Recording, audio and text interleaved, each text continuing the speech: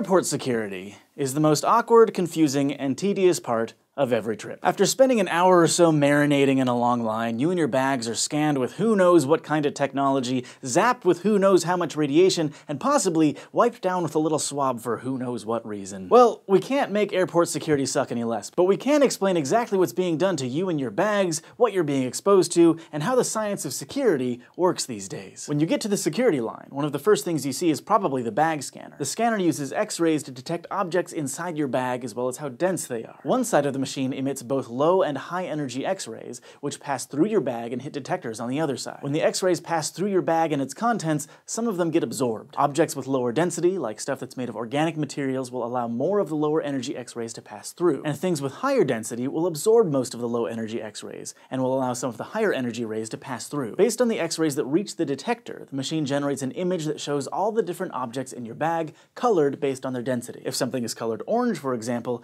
that means it's probably made of organic material, that is, something that contains carbon. That's important for security to know because explosives tend to involve organic compounds. The security team analyzes the image for anything suspicious, like the outline of a gun or a bunch of organic material hidden inside a shoe. With all those X-rays scanning thousands of bags every day, you might think that security personnel would be exposed to a lot of radiation. But the X-rays are confined to the machine, so the amount of radiation that workers are exposed to is so low that they aren't even required to wear badges that monitor radiation exposure. While your bag goes through the X-ray machine, you've probably been asked to step through some kind of scanner yourself. Until a few years ago, that scanner was usually a metal detector. Metal detectors work by generating a current in a coil of wire in short pulses, each of which briefly creates a magnetic field within the detector. When a metal object passes through the detector, this magnetic field creates another current in the metal, which in turn generates another magnetic field around the object. The interference caused by this magnetic field is what sounds the alarm. But these days, you're probably not asked to step through a metal detector. Instead, you walk into some big machine and raise your hands. This machine is either a backscatter X-ray or millimeter wave scanner. If the machine just looks like a flat wall, it's probably a backscatter X-ray scanner. These use very small amounts of weak X-rays that only penetrate your clothes and don't go through your skin. The machine detects the radiation reflected by your skin and anything else under your clothes, and generates an image that easily shows anything you're trying to conceal. The amount of X-ray radiation you're exposed to in a backscatter scan is extremely low, a tiny fraction of the amount you're about to be exposed to by flying on a plane. But still, this technology isn't used very often, and it's banned in many countries. Instead, millimeter wave scanners are much more common. They're the cylindrical machines that look like futuristic phone booths, and they use the same basic principles as backscatter scanners. But instead of X-rays, they emit microwaves, which are non-ionizing, meaning they can't damage your DNA,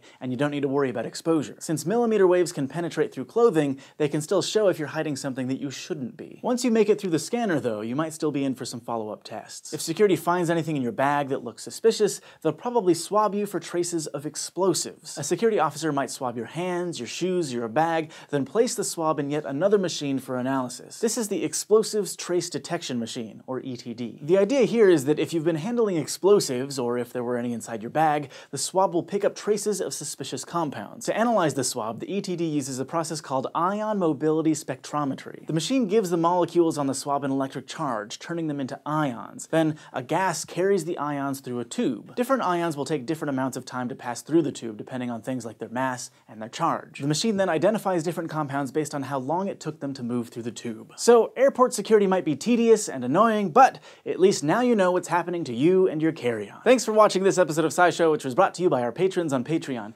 If you want to help support the show, just go to patreon.com/SciShow, and don't forget to go to youtube.com/SciShow and subscribe. Scientific definition: turbulence is the flow of a fluid, like air or water, that is irregular, chaotic, and unpredictable. Mathematically, it is vexing, which is why we continue to